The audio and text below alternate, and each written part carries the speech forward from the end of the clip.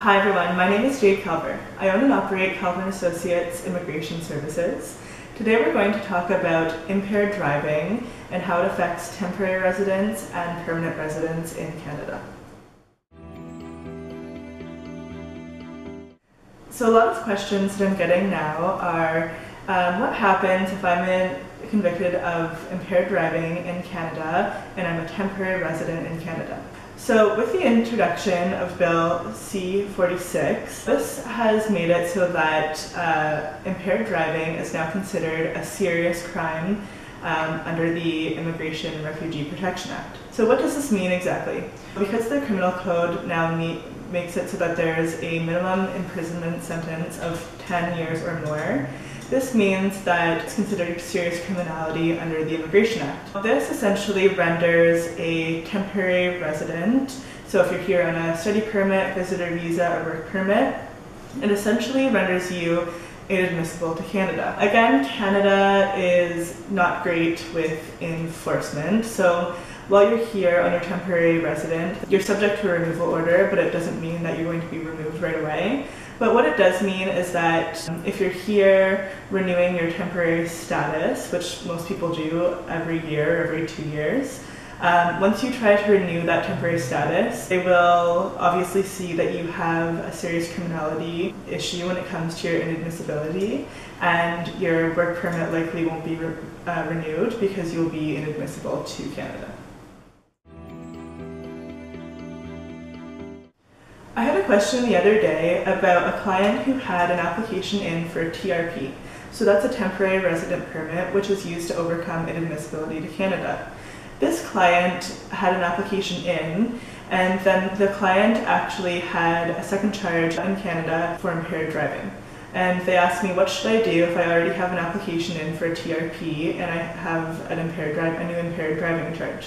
My advice to this client was to withdraw that initial TRP application because the new charge would actually affect this existing application, and the officer would see that there was a new charge that they hadn't declared in the application. There are some instances where we can update the application, but likely for an existing TRP application, we would withdraw that application and then submit a new TRP application so that we could have the officer see the new charge as well. Another question I get with the implementation of the new bill is how does the new changes to the law affect permanent residents? So this is a good question. So under the Immigration Act, permanent residents are actually also inadmissible to Canada if they have a serious criminality offense. As you can see, this is very worrisome for permanent residents.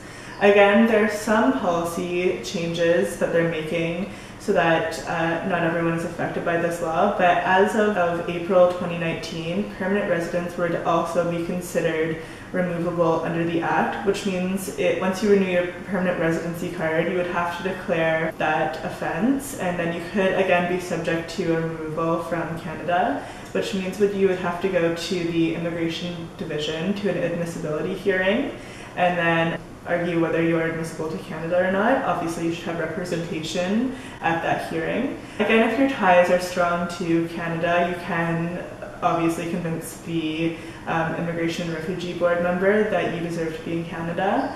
But if you had prior convictions as well, it might be a bit of a challenge. So it does affect permanent residents as well. The last question that I'll cover, and obviously the most frequent question that I get with the implementation of the new bill, is how do I become admissible again? In order to become admissible, most people will now have to submit what's called a temporary resident permit or apply for criminal rehabilitation.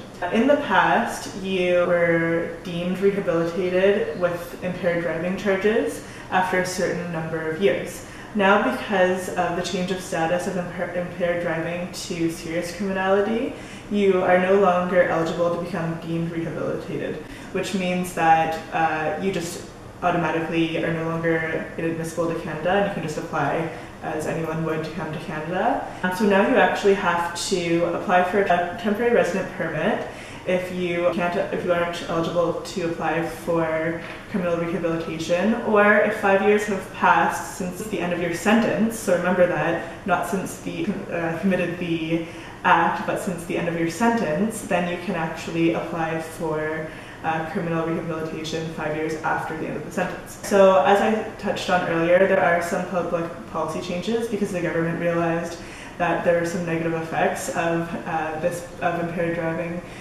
becoming a serious offense. So it's our understanding that any impaired driving charges that occurred before the law came into effect in December 2018, they'll still be considered under the old law, so they'll just be regular criminality and not serious criminality, and so those people will not be inadmissible to Canada. So if the person already entered into Canada being deemed rehabilitated because they had a prior conviction, then that shouldn't be an issue. Again, it's a little bit complicated, and we recommend that you speak with a professional, especially if you've had a new conviction and you plan on entering Canada. You can contact our office to discuss your options. You can visit our website at calvertimmigrationservices.com. Thanks very much.